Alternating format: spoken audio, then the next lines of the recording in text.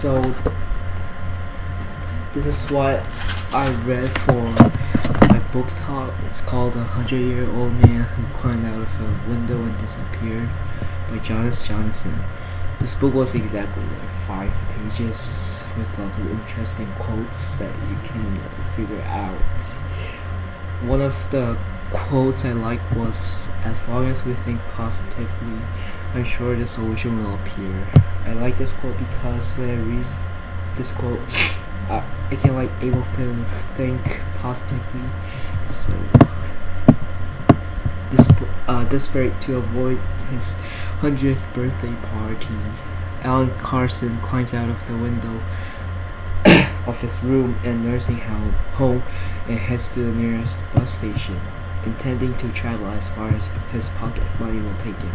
But at the moment, Alan Carson decides to steal a suitcase from a passenger with a foreseeable future sets him in a strange and unforeseen journal involving, among other things, some nasty criminals and a very large pile of cash and Alvin things. So, as he continues his surprising journey, he meets various types of people who make the book entertaining, and other chapters in a life full of adventures for Alan, who has become entangled in the major events of 20th century, including the Spanish Civil War, and the Manhattan Project.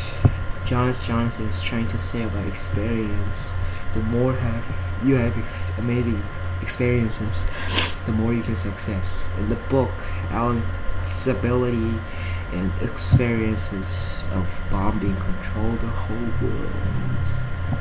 As Alan's colorful and complex history emerges with his present-day exhibits, you will be treated to a new and charmingly formed version of world history, and you'll get to know a very youthful and old man who influenced the whole world. This book made me sleep at 12 o'clock.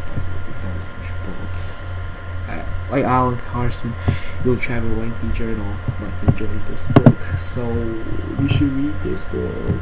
Yeah.